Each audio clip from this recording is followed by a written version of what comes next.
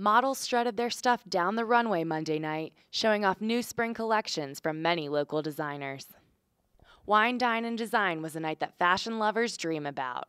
The convention center was covered in glamour, from attire to cocktails, drawing in over 400 people to the capital city. And one of them wanted to go to Hollywood and all the dreams and aspirations that they had. The event was put on by the Walker Foundation, which has served as a fundraising arm for the South Carolina School for the Deaf and Blind for the past 35 years. Here at the Columbia Metropolitan Convention Center, people were both shocked and inspired when they saw the kids from the South Carolina School for the Deaf and Blind hit the runway and steal the show.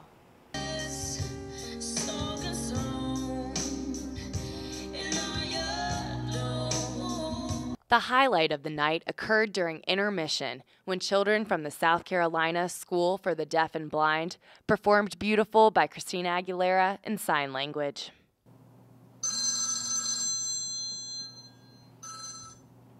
Hello, this is Ashley with the Walker Foundation. Ashley Bales is a development associate at the Walker Foundation and has been working hard for months to make this event a success.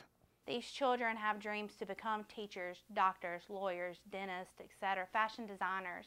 And for them to be a part of a night like Wine, Dine, Design was just amazing for them. Wine, Dine, and Design has created a new concept on the Columbia charity scene, fashion for a cause. Jordan Goujon, Carolina News.